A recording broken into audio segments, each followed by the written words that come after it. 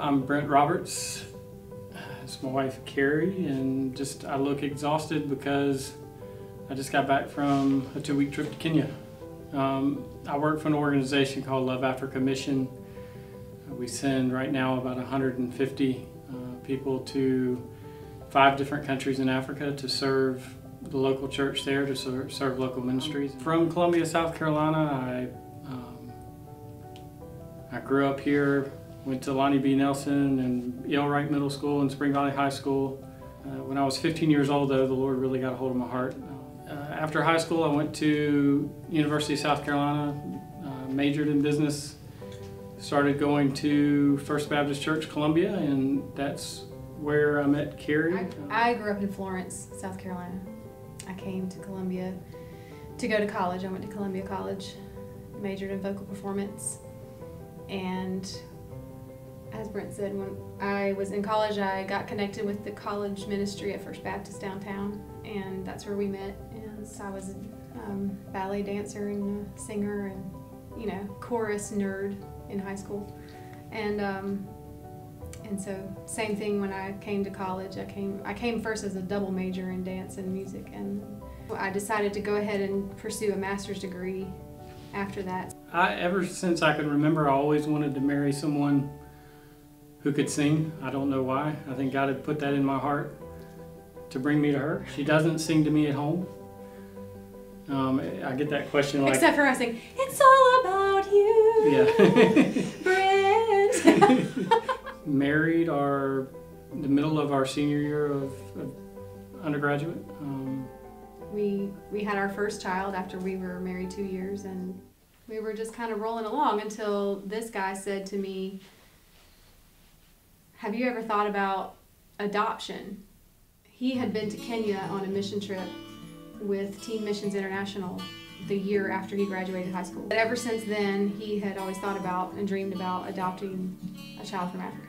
One day we were at church, and the pastor that day was preaching, and he started talking about Zambia, and he started talking about adoption in Zambia, and how, it was just kind of a side note to the sermon, how you can't even adopt a child in Zambia unless you go live there because of the HIV/AIDS pandemic.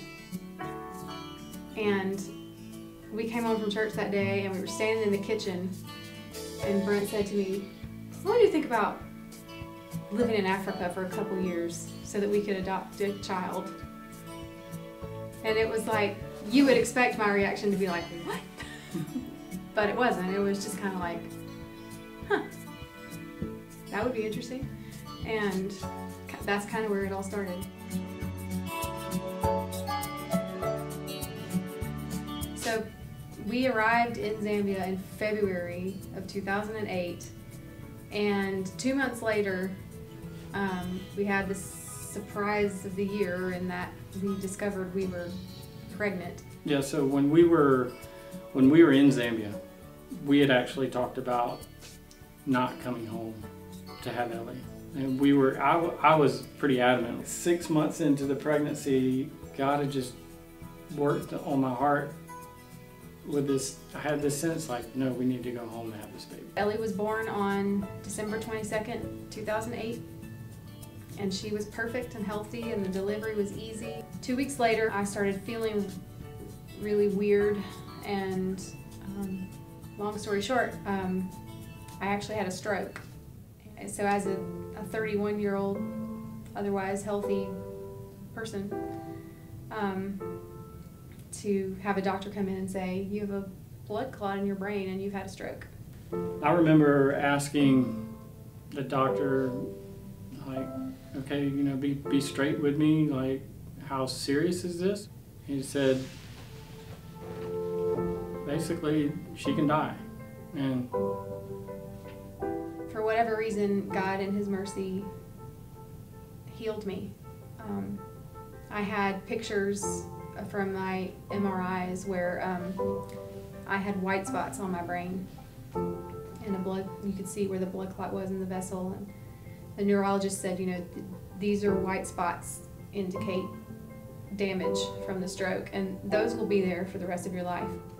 People came and prayed over me, and we asked God for healing, and And I got better, and 3 months later we went in for the scan, and when I went into the neurologist's office, he pulled up the images and he said, you know, I don't understand this. The white spots are gone.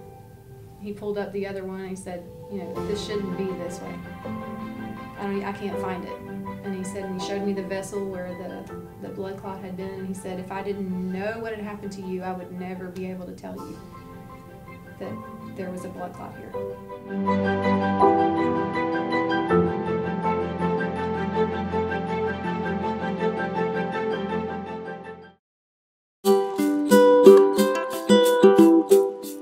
We found this little boy at an orphanage nearby that we really felt like the Lord was calling us to add to our family. We adopted Thomas.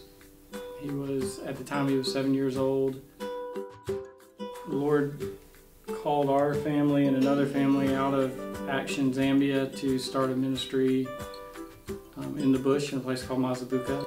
In 2014, after spending 3 years in the bush, God just began to move our family in a new direction. We sensed that He was calling us back to the States. We didn't know why. Kerri really, I think, flourished early when we came back. And I was excited and happy for that. I struggled with what's next. And so I just started praying, you know, Lord, I know that there's something out there that you have for him that will incorporate all the things that he's great at. When I were talking, I was like, look, I don't know what's next, but I really feel like the Lord's bringing me into a new season now. I believe that He's calling me back into ministry. I don't know what it's going to be like. I don't know where I'm going to land. And that's when Kerri goes, hold on, here we go. But that's later in the year, though. A friend of mine, Nathan Smith, who I'd known since high school, he has a ministry called Love Africa Mission. And he called me up and asked me if I would consider serving on their board. Kind of near the end of the year, Nathan and I were talking, and it's like, look, my heart is for this ministry. My heart is in Africa. Let's talk about, instead of me serving on the board, can we talk about me joining Love Africa to serve in a leadership role and to do that as a full-time job. This year I came on staff with Love Africa Mission as their Chief Operations Officer. Really have been given the reins to help shape the ministry going forward. Right now they, as I said before, Love Africa sends about 150 people to 5 different countries in Africa over the summer. Kenya, Rwanda, Uganda, Zimbabwe, and Zambia. The thing that I love about this ministry is it has impact in 2 ways. Impact in terms of the people that are going on these trips.